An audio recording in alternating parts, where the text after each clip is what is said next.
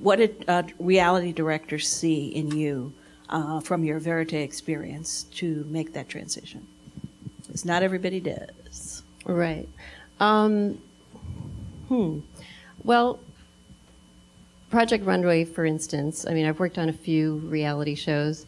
I think it's partially because the people I've worked with there know and appreciate documentary work.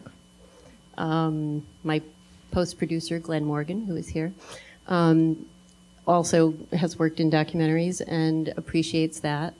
And for the process of how Project Runway is edited, there are different sections. And so the section that I usually work in is the section that's in the middle, which is basically the documentary section, which is that there's hours and hours of footage of these people in the workroom. There is no structure at all as to how that time that they're working on their projects, their designs, there's no structure to it particularly. So I use my documentary skills in that section.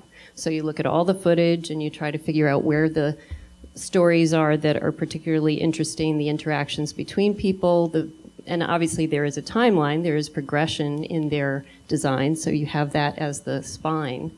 But so I do use those same skills in that arena because you have to just look through all the footage and use something from hour 10 in hour 2 if it seems like it would work. In the same way that Verite, you use material from anywhere to make your story work.